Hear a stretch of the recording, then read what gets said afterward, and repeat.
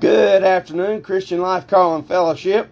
Seek here. Hope you're having a blessed day.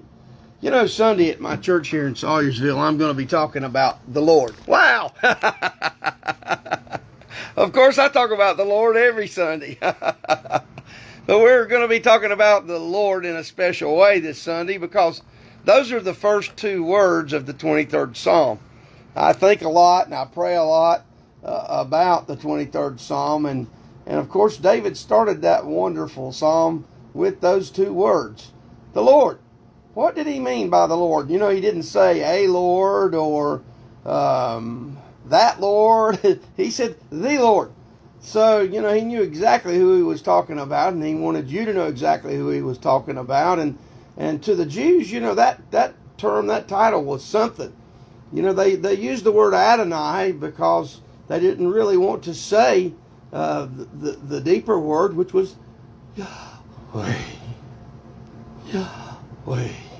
It was such a holy word that they were afraid to speak it, you know. And, of course, we know that Jesus' name, the J is silent. You know, there's a lot to think about when David started his psalm with the words, the Lord. You know, and you know, the Lord started this psalm for David. And if you read the whole psalm, the Lord ended the psalm for David. You know, and he starts our life and he ends our life. And I start my days and I end my days with the Lord. You know, and it's such a balancing factor in my life. The Lord makes everything add up. All the pieces don't fit. They're incongruent. You can't make them, you know, be measured and come out right. But when you put the Lord in the equation, everything works out. When you put Jesus first, he helps you see everything the way that you should see things.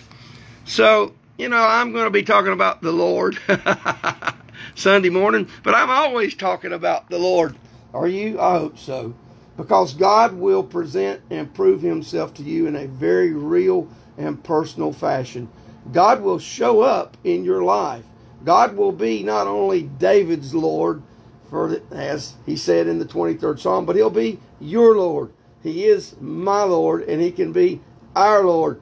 You know, what a wonderful thing to worship the God who's more than enough. The God who's always there and who does care. Because I want you to know for sure that the Lord cares for you. Just wanted to share that with you today. Love you in Jesus. Have a great day. Bye now. Seek out.